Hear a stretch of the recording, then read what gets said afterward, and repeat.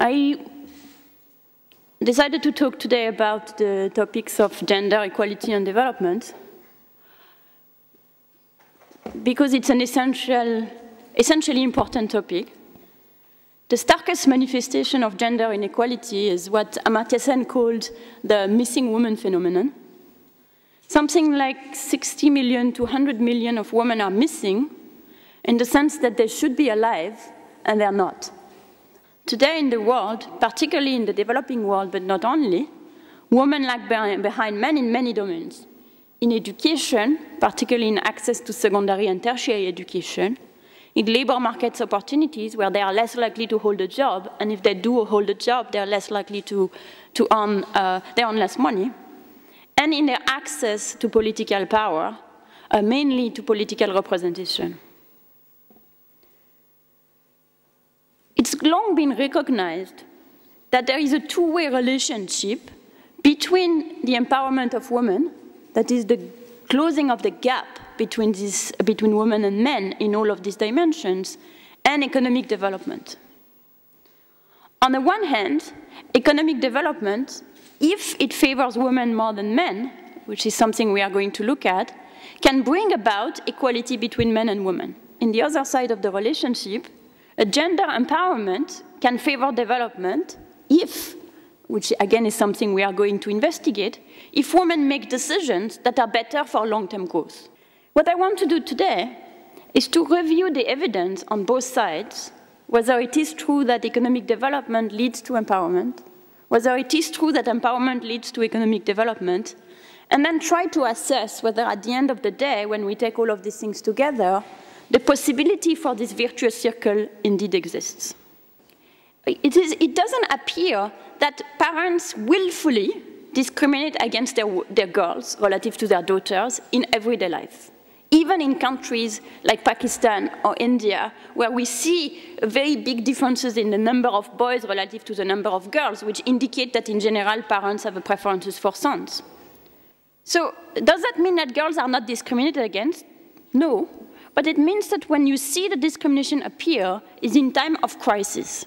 South Africa has the same witch-killing problem, and the witch-killing epidemics went down after the introduction of old-age pension, because when your witch happens to be also getting an old-age pension, there are some reasons to try and keep her alive.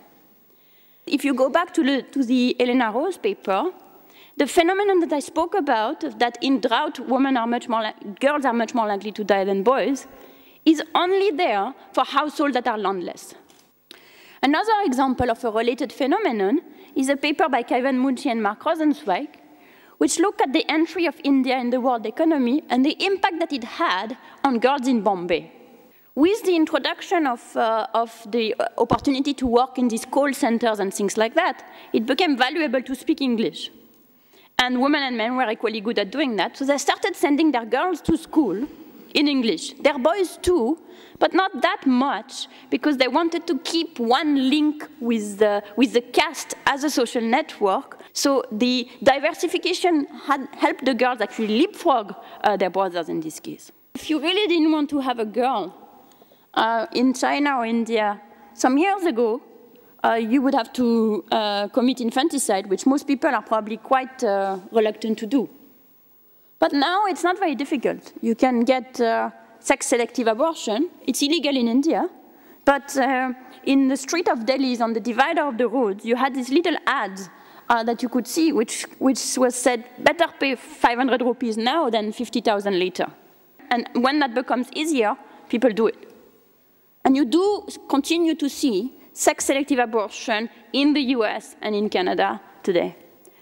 So that's one example where in some sense, development goes the wrong way. Economic development goes the wrong way.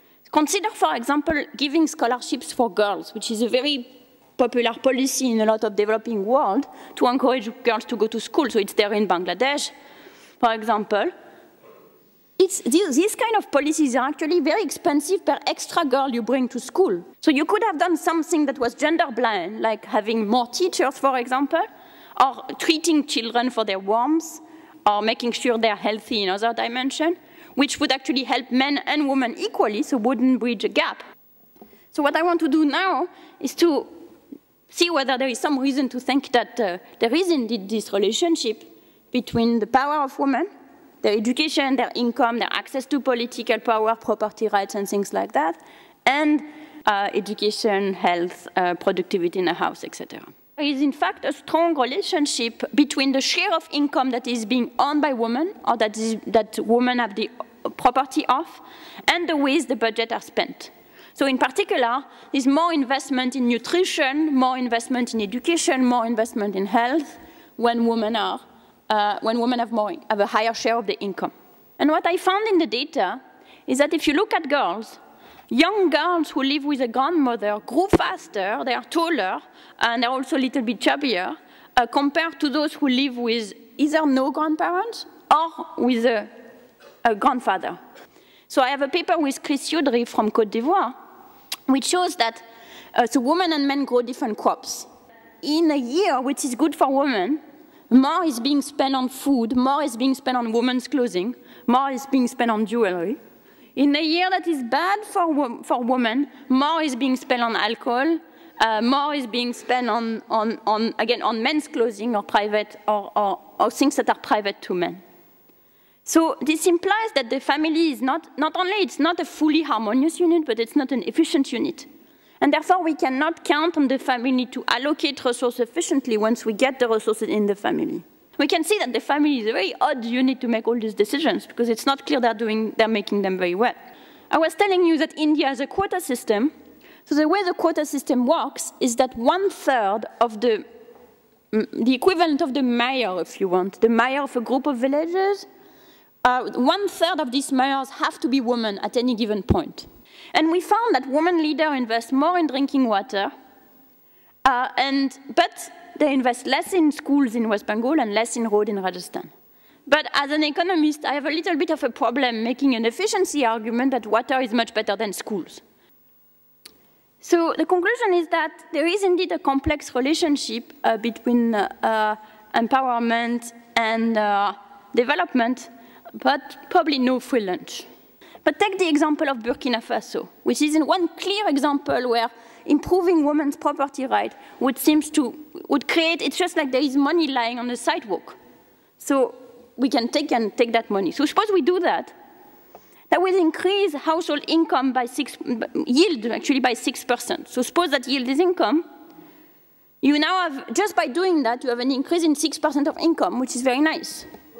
But would 6% of income be sufficient to convince their parents to educate their girls more than their boys now, or to convince husbands to give some more rights to their daughters? I don't think so. It's too small. That means that economic development alone is insufficient to improve significant progress in important dimension of women's empowerment, particularly decision-making ability in the face of persistent stereotype.